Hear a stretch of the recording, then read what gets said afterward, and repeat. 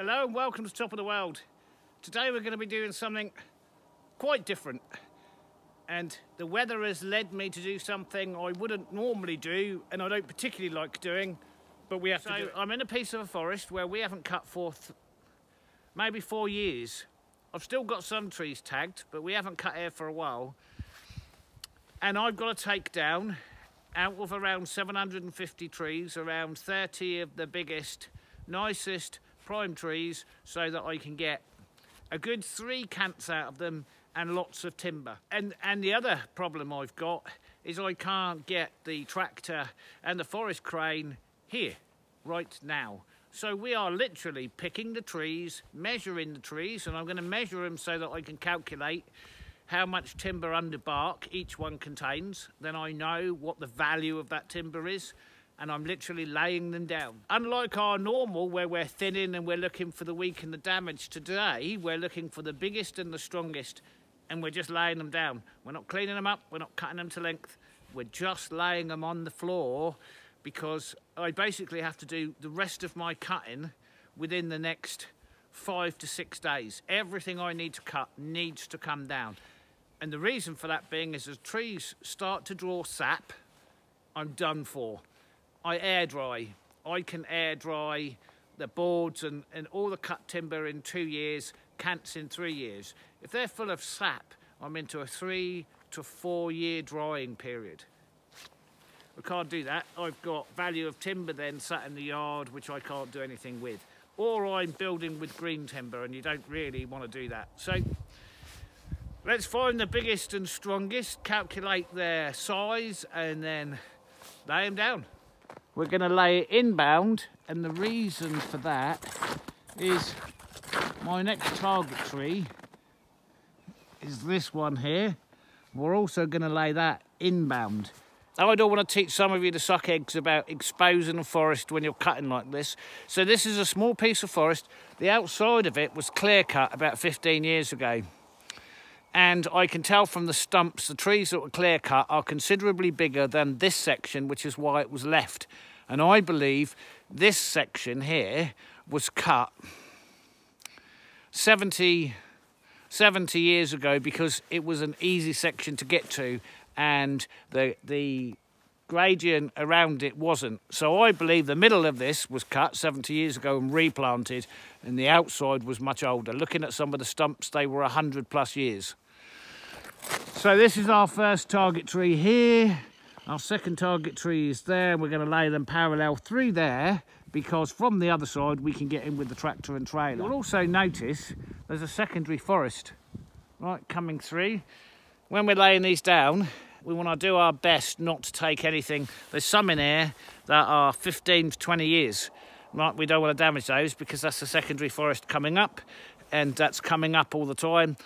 If you were clear cutting, obviously all of that would get destroyed, and then you would need to replant. Well, if we leave the secondary forest coming up, we don't need to replant, and we're already years ahead. That's my theory. Right. So first two, this one, and then that one, and we're going to lay them down through there, avoiding this and this. Right, because there's like 15 years growth, 20 years growth on both of those, 15 to 20 years.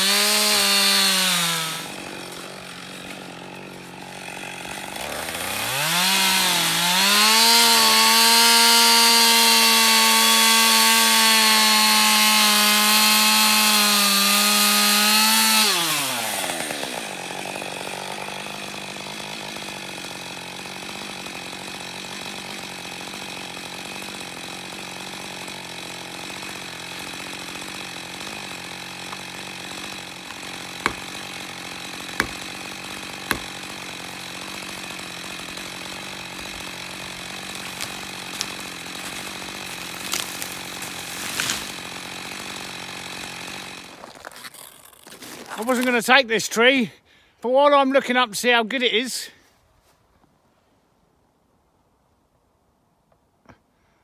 right, you can see it's diseased, damaged there. And then if you look at the tree above, it's dying and fast.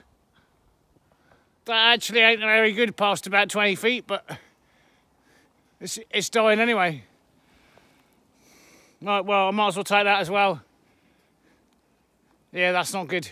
Okay, we'll have that out, because otherwise we'll be back here in 2 years' time taking out a dead tree, which is no good. So.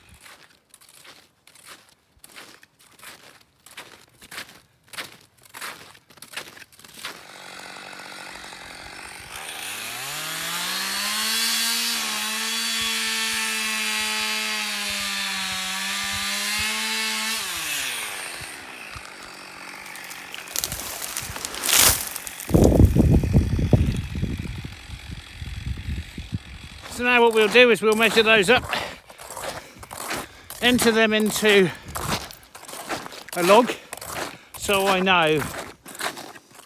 So we've moved up, it's quite dense down there, but there's quite a large open area here. I haven't taken anything out there, it's just always been like it. So what we can't do is take any trees out of this area to open it up even more.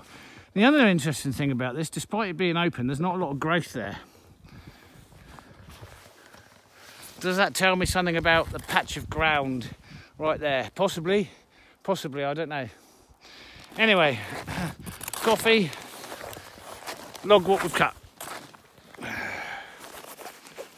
We've talked about mammals coming to feed off the top of the trees, the moose and the reindeer many times. I've arrived here this morning ready to cut, and we're pretty frozen up, and that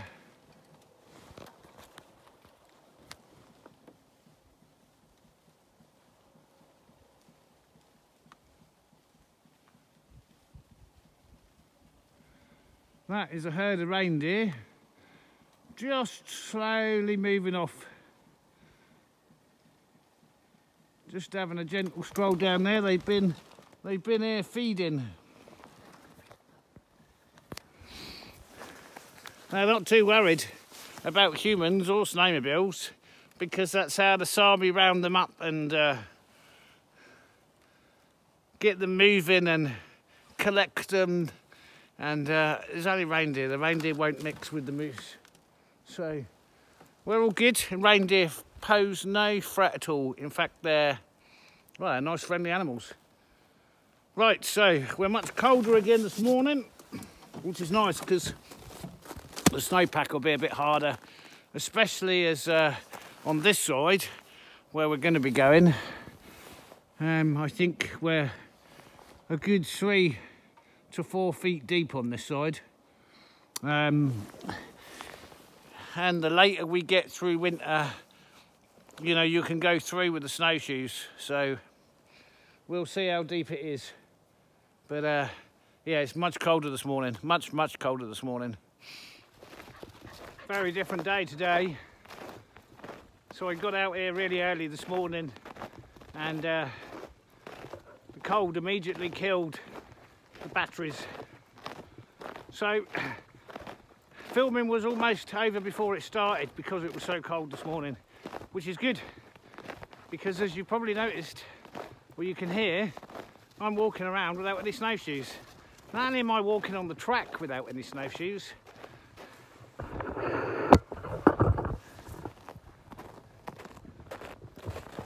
I can walk over the surface of the snow without snowshoes. Gently, I grant you. That's how hard frozen it is. 24 hours makes such a difference. Have I got a hang up? Yeah, see that? Couldn't quite see what I was doing and cut the hinge a bit thin and she slid off sideways. Anyway, am I going to try and pull and fight that? No, I'm not. Should I really leave that like that? No, not really, but I'm going to today. Just because, we've done 7 hours and I am bushwhacked. So, what I've done, because it's such a beautiful day, it's still well below freezing point, we've brought the boy out. And he's having a whale of a time.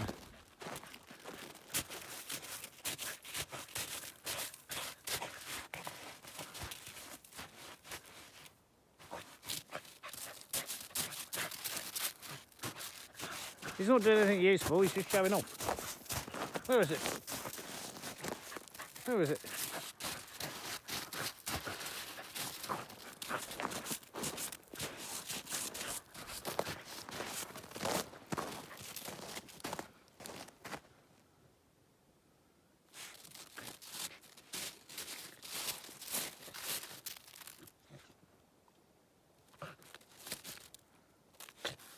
There.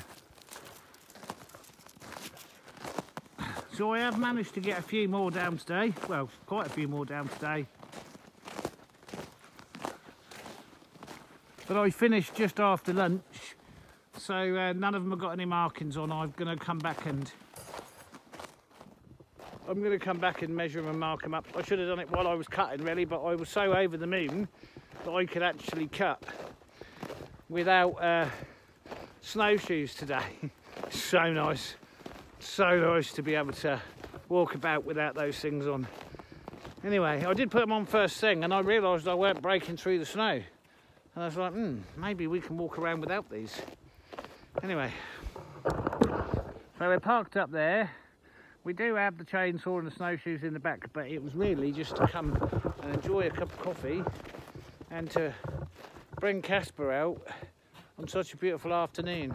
I don't know how much below freezing we are, but I've got no gloves on, so, but then it was so cold this morning I had trouble getting going. Weird temperatures, it's too cold for the full suit, it's too warm for the full suit, and then just to come out in a jacket and my overs with all my layers underneath was too cold, but so you have to get going. But once you're going, you warm up and then you can start delayering. But you see he's gone right across the top of that.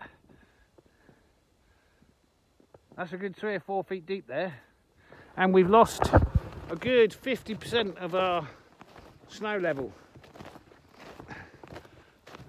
because of this weird warm period, but it's all frozen so hard now you can walk right the way across the top of it. Well, the reindeer and the moose are not. They're still sticking to the trail, but me and Casper can. Look at this.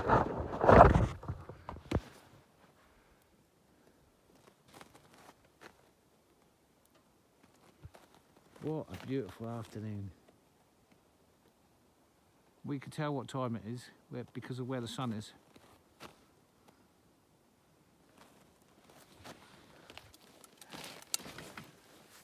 So it's nice to be able to sit in the sun, firstly without all the clothing on and without any gloves. This time of year you've missed the sun so much.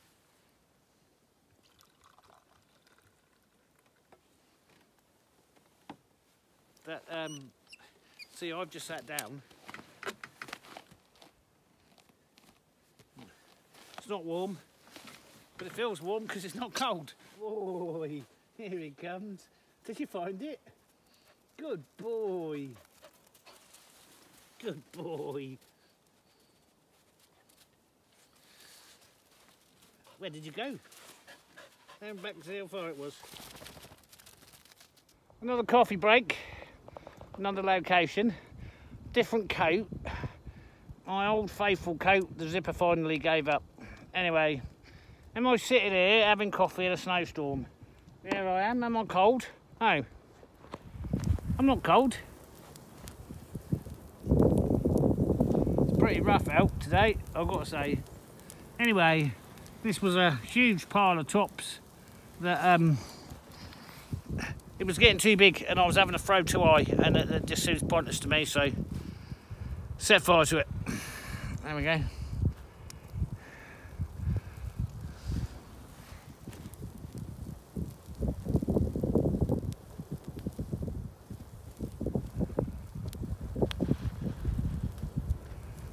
Unfortunately,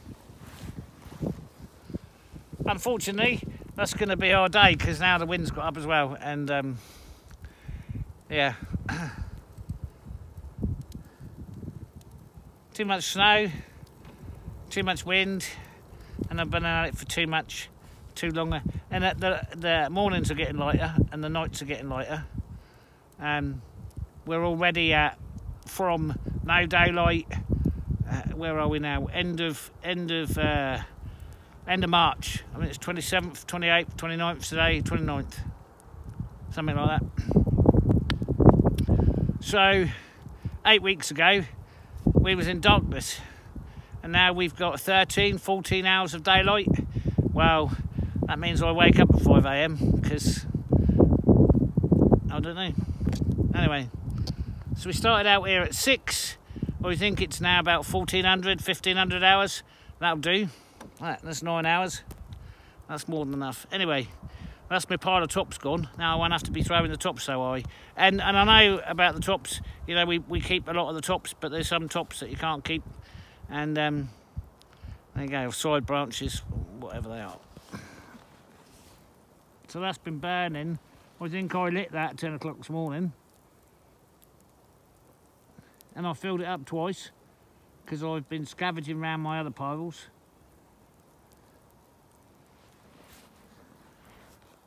There's one place above all else I hate going to, because 3 times out of the 4 I go there, I fall off, I get stuck, it's a load of effort. And anyway, so the property owner is short of firewood. Well, there's firewood over there. And we've had a lot of snow, and I thought I'd just pop over there and just have a quick look, see if it is worth dropping a load of firewood and dragging it out. So I've come down here, and you can see how fresh the snow is, right? And I've got to cross this kind of landscape, and I've come around the corner here, and as always, it's dropped into a hole. Now I've been trying to get this out for an hour and a half. I've got straps, and we're going from that tree there to there. It won't come out backwards. I've just gone from that tree there and pulled it over onto its side and dug it out underneath, and it won't. Now there's a big problem aiding this problem, and that problem is, as some of you know, I'm running the track carpet belt loose because it's stapled together because it's broken, which means if you put it under pressure it actually just skips on the front cog, so you've got to be real gentle with it, otherwise you'll just tear it apart, and if that tears apart in that hole, that's where it stays. Right, that's just that. So I've had enough now, because that has to be dug out properly. I can't do it anymore. I've got to dig it out from the back, and then I've got to dig it out from the front, and I've got to ride it out. Have I got a shovel on board? Well, almost always in my sled, my tool sled that I take everywhere with me, I've got 2 shovels. Yeah. Did I put any in the back this morning because I'm just going to go and ride the trails and break them down? No, I didn't. No, I have got a chainsaw. Right, so I have fashioned a big stick there and put it under immense strain and trying to lift it. The problem with this particular sled, it's not like most other snowmobiles. They're so light you can just roll them over. Right, even roll them over again out the side. I know how to do all of that.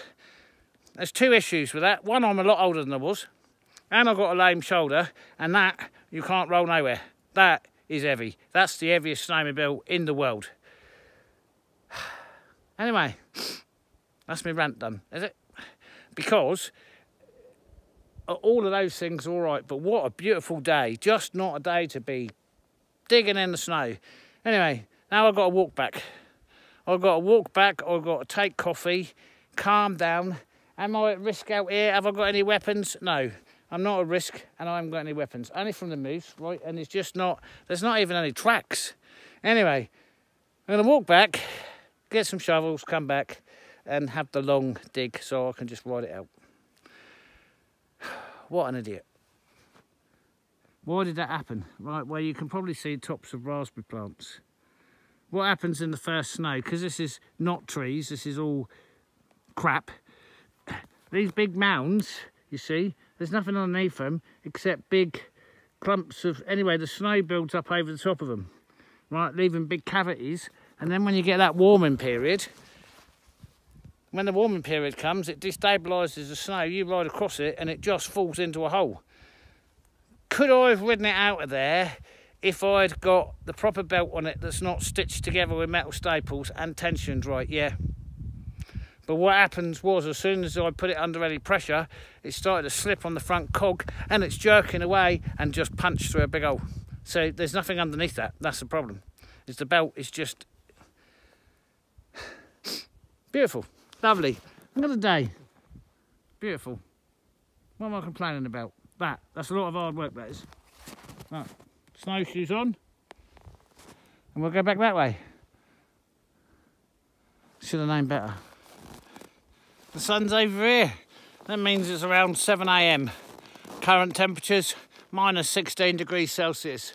Did it reach minus 20 overnight? Yep. And what a difference that makes, because I've just walked here. Yes, I'm back in the same place without snowshoes. There's my snowshoes down there. Well, I know. Right, I know many things, and I know how to cross this area, and I didn't. For years I've walked this area and I've snowshoed in a trail before I ride the snowmobile. For some reason, yesterday, mid-afternoon, after it'd been warming up all day, I assumed, for some reason, I was going to dig this huge hole, which I have, and just ride it out. What an idiot. What an absolute idiot. Well, here's the big hole we dug. That is the huge hole we dug. And that is how far I got. What an idiot. What an absolute idiot. So yesterday when we was here, the sun's over there. This morning, it's only just risen. I know it looks quite high, but it has only just risen. Right, it is exceedingly cold. We are going to use that big stump over there and some more straps that I've brought with me. We're going to pull it up onto the top and we're going to snowshoe a path over there and we're going to ride that out of here this morning, assuming it will start.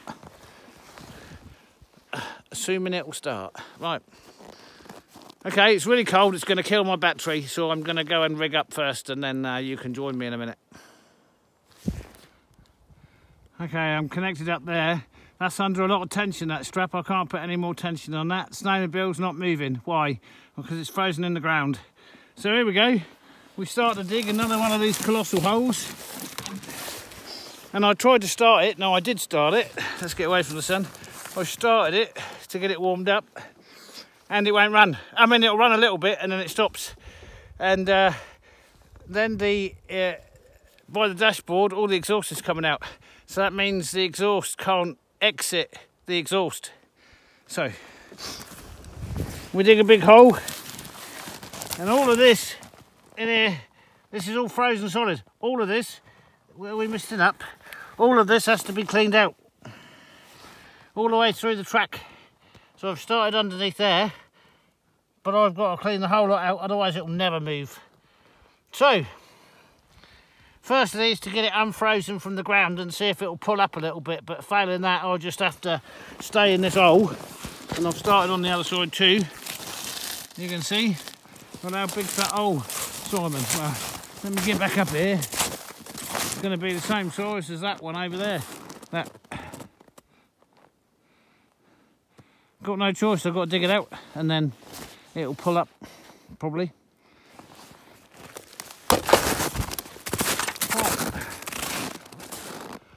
Hole number 1. Hole number 2. And I've got it up on the top. I've also walked my route out this time. I've cleaned underneath, so I've got it running. And I've walked my route out.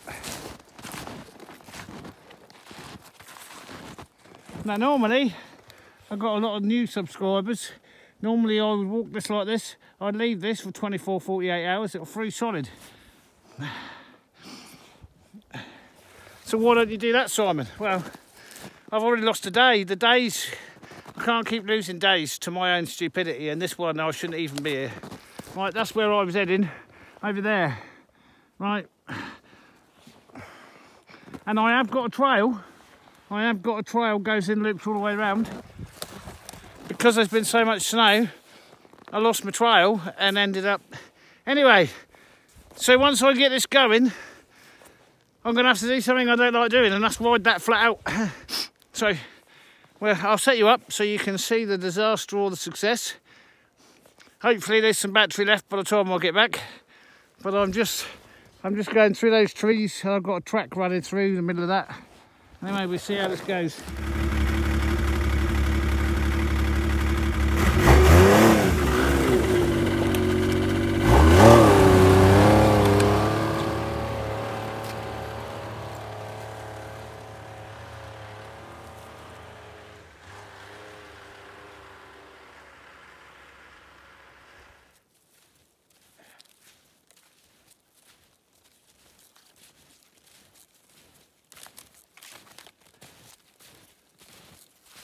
Well, that was complete rubbish. Not even, you see, not even close. Have I got it on a trail? Yeah, would have made some really exciting riding if I'd have taken you with me. I'll just gather up the bits and then we can walk back. I'll show you the route. I don't suppose you even saw it. Anyway, that's my trail running that way. First thing that happens is punches a big hole there. Anyway, and then go that way, and I ended up going through the trees. Oh, I missed everything, I don't know. But I was quite determined that I wasn't going to dig it out again.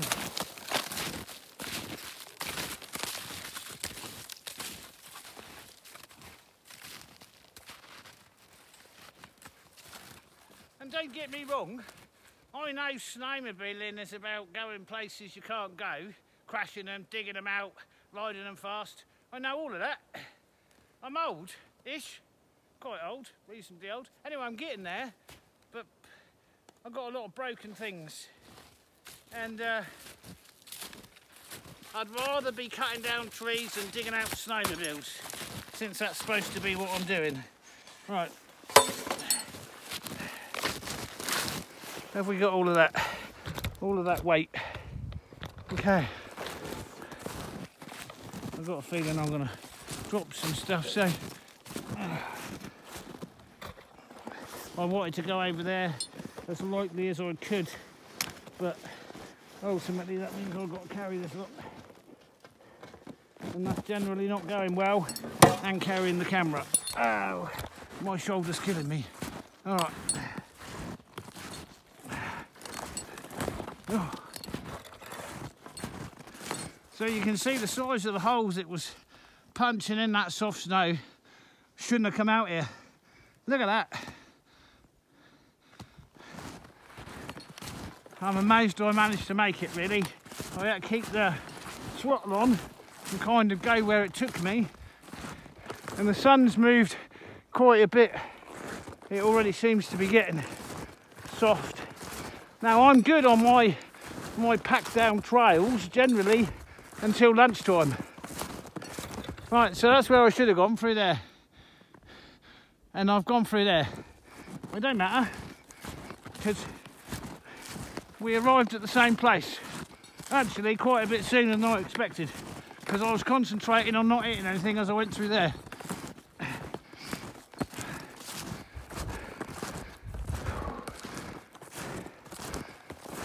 See, I did have a trail around the outside, but this last lot of snow,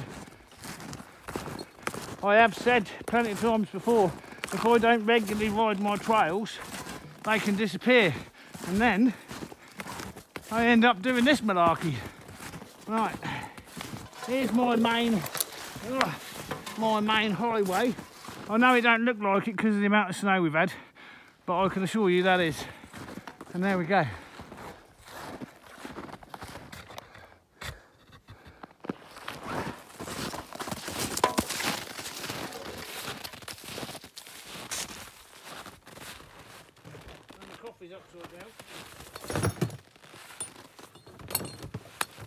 this lot just in here like this, because we'll take it out when we get back.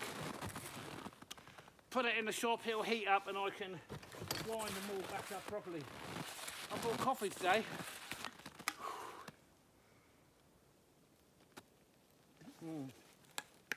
It ain't warm anymore. Okay. That's probably taken a couple of hours, looking at where the sun is. I'd say that was still before 0800, maybe 0900. Anyway, I can go back now, warm up, change my boots because they've all got snow in them, and then we'll get the chainsaw ready, and then we can get back to cutting. Although we'll only have a few hours today because then lunchtime will come. So we have done some cutting through here, but nowhere near enough. Right, we're not going over the other side of the valley though. Right, I said some bad things about my snowmobile last night. Yesterday I did. I'm sorry. I didn't mean all of them. I did. No, I didn't mean all of them. Anyway, right, let's get back. Today's my last day cutting on this property. That's all the firewood for my neighbour, some firewood for me, and the whole place cleaned up. Just got to burn a few piles of tops, and then we're back off over the valley to continue cutting the big stuff. And we haven't been there for a couple of weeks because the weather's just been wild. Anyway, we've been plunged back into winter, and now I can see what I think is the end of winter. We need to go and cut the big stuff. Enjoy the fire.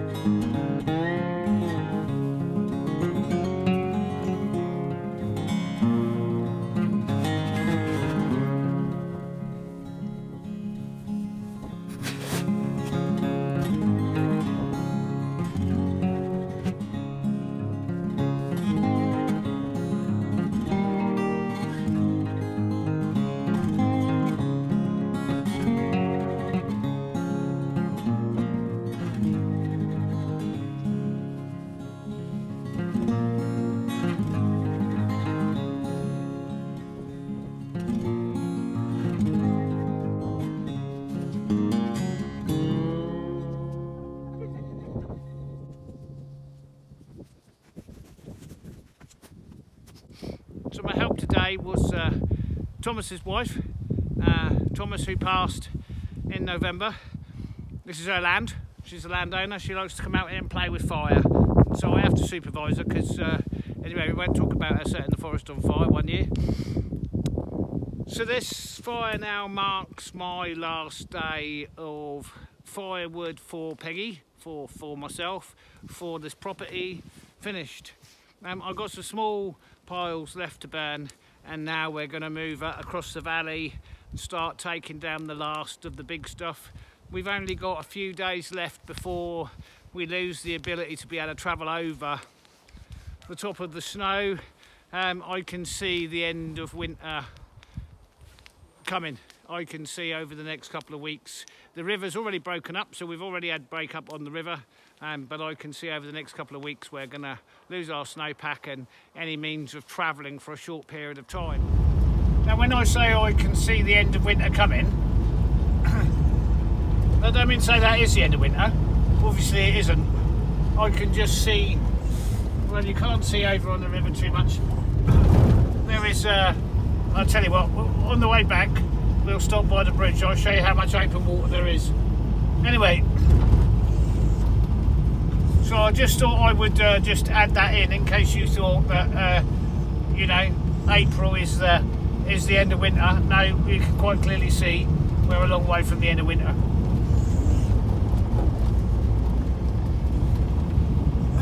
That's Casper keeping an eye out for Ellie. Ellie? Where's Ellie? Where is Ellie? Can you see it? Yeah, yeah. You might be lucky, we might see Ellie. That's a moose.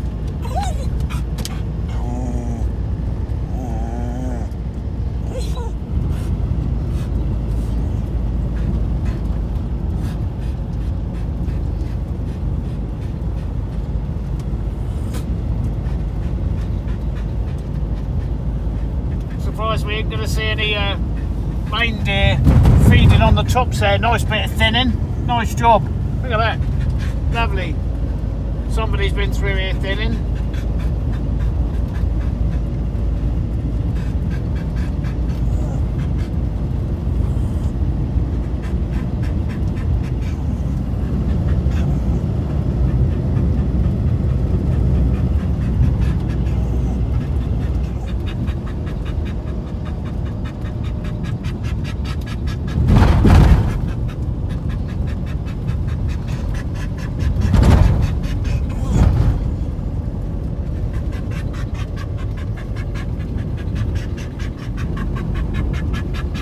Nasty old ruts here, always interested in driving. See, I can't see any open water there at all, but we'll be back to the bridge in a minute where we'll see open water. They are nasty old ruts. That's the old log lorries.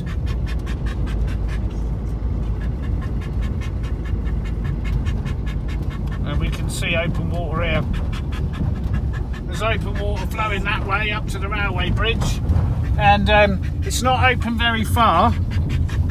You see where it meets the island there, there's not a lot of open water in all honesty, not at all, and absolutely no chance of getting the fishing boat out any of this month, but there is open water. Looks a bit bleak out there. Is it cold? Yes, it is.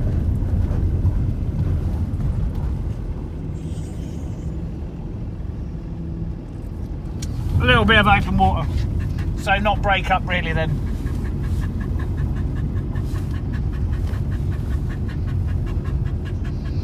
And you'll see what I mean about getting the boat out in a minute.